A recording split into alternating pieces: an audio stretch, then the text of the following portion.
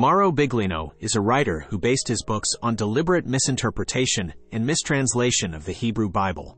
In this video, you will realize that he purposely skipped most important Bible verse so that he could go on with his fairy tales, but this video ends it all for good. Here are the most basic lies of Mauro, that he is lying about what the Bible says about the God, creator of the universe.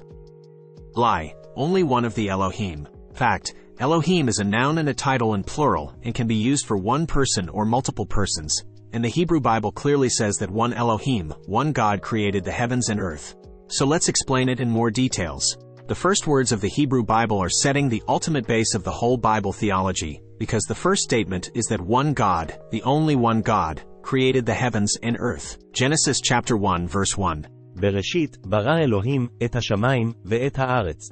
Which means, in the beginning, God created heaven and earth. Elohim is a noun and a title in plural and can be used for one person or multiple persons. But we can know exactly when does Elohim mean one person, and when Elohim means multiple persons, which depends on the verb next to it. If the verb next to Elohim is in singular, then the Elohim means one person, one God.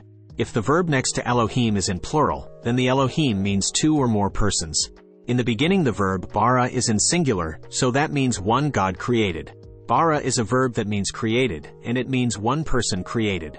If you would like to say that multiple persons have created, instead of the verb bara, you would be using the verb baru, which would mean that multiple persons have created. Genesis chapter 1 verse 27. Vayivra Elohim et ha'adam. Which means God created mankind. Verb next to Elohim is vayibra, and it is also in singular, so that also mean one God created mankind.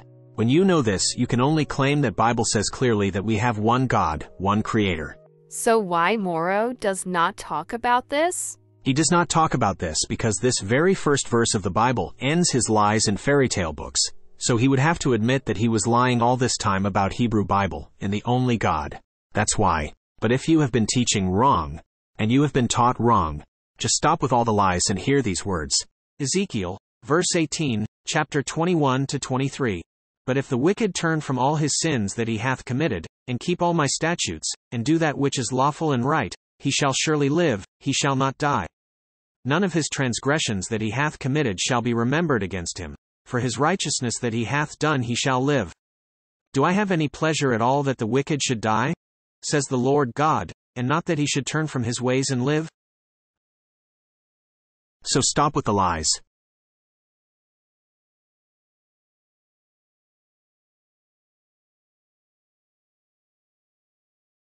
Please like, share, and subscribe.